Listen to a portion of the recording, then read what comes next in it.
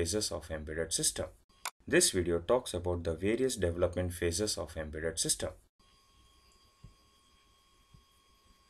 A phase representation of the embedded design life cycle.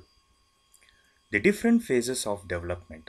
Phase 1, product specification, is to define the full functionality of the system to be designed along with the performance requirement.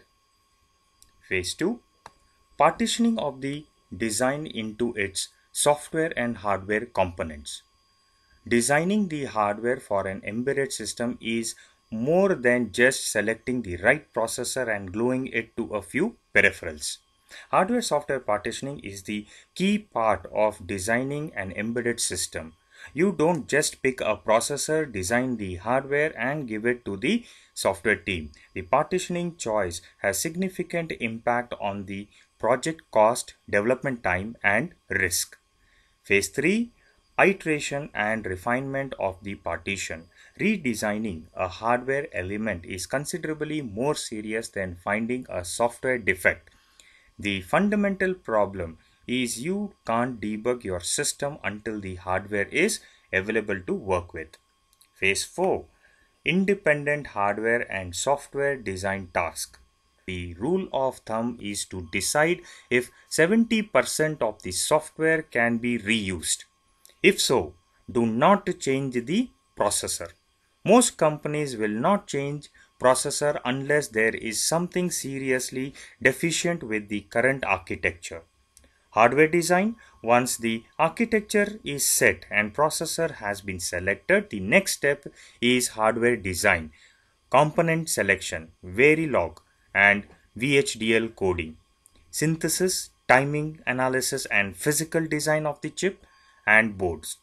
The hardware design team will generate some important data for software teams such as the CPU address maps and the register definition for all software programmable registers.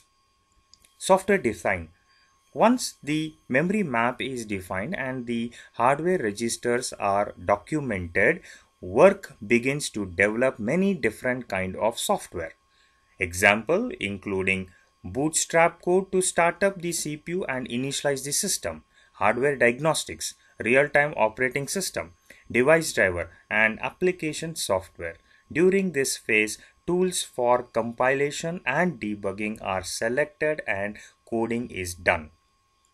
Phase 5, integration of the hardware and software components. The most crucial step in embedded system design is the integration of hardware and software.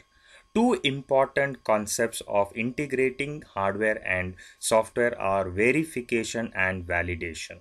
These are the final steps to ensure that a working system meets the design requirements. Verification. Does it work? This is answered by series of product testing and releases. Testing is important when performance is key.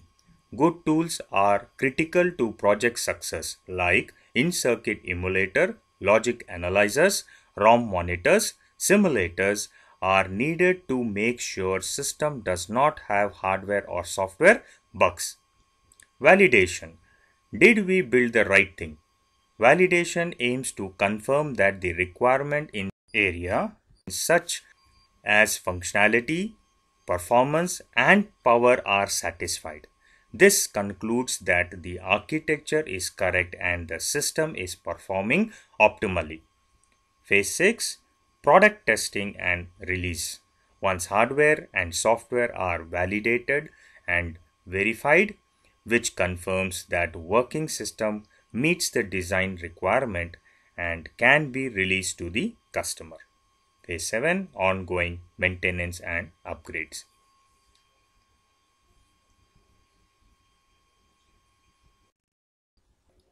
Figure shows the fundamental software development phases followed while designing softwares. Requirements determines what software has to do. The process of embedded software design generally starts with a set of requirements for what the product must do and ends with a working product that meets all the requirements. capturing the correct requirements, get the project off to a good start, minimize the chances of further product modification, and ensures there is a market for the product if it is designed and built. Good products solve real needs, have tangible benefits, and are easy to use.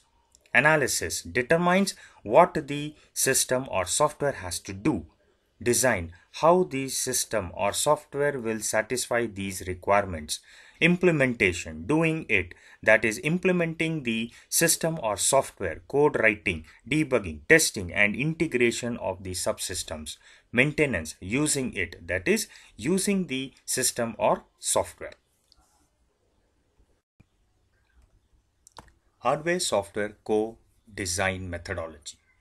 As discussed in earlier video, that designing of embedded system are subjected to many different types of constraints like timing, size, weight, power consumption, reliability, and cost. The main components found in embedded systems include some or all of the following: software, firmware, ASIC, general purpose or domain specific processor, core based ASIC, ASIP, memory, FPGA, analog circuit, and sensors. Hence, the design of complex embedded systems is a difficult problem, requiring designers with skills and experience in order to identify the best solution. Today's design approach is hardware software code design. Hardware software code design allows meeting system level objectives by exploiting the synergism of hardware and software through their concurrent design. By synchronizing the two processes, that is hardware and software, aims to provide a unified view of the system in all the design phases. Advantage: early validation due to synergism of hardware and software prevents unnecessary design iterations. Modifications can be immediately reflected and do not require too much of recoding. Thus, less development time is required. Simulation, verification, and validation processes enable faster review of a large number of test cases and thus results to efficient design.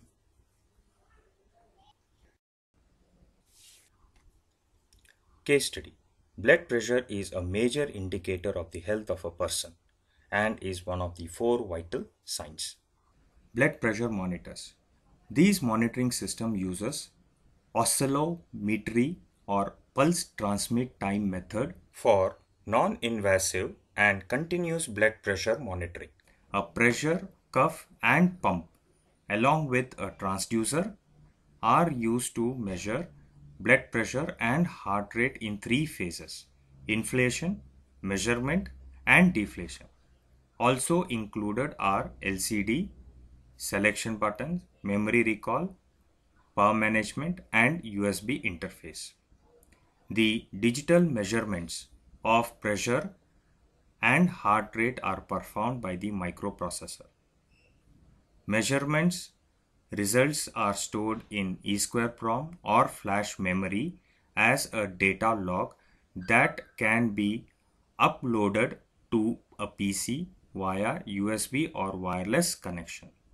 The analog circuit is used to amplify both DC and AC components of the output signal of pressure transducers so that we can use the MCU to process the signal and obtain useful information about the patient's health.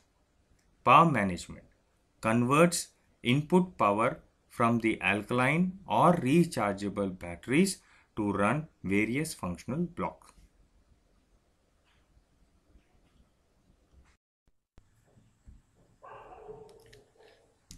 Let's look at another case study.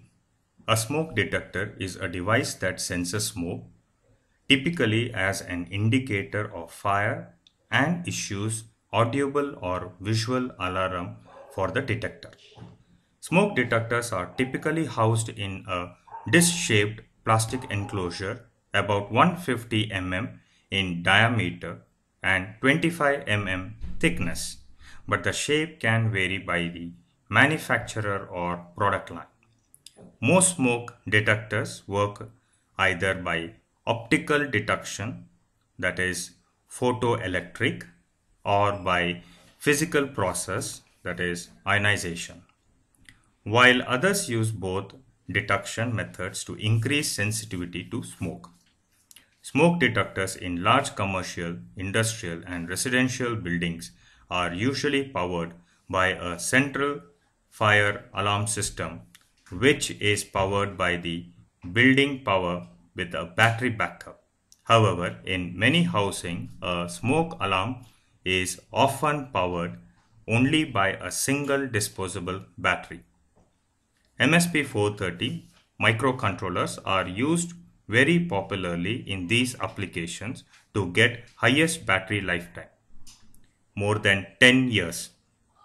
With its ultra low power features and cost optimization with integrated analog features like built-in operational amplifiers and ADC.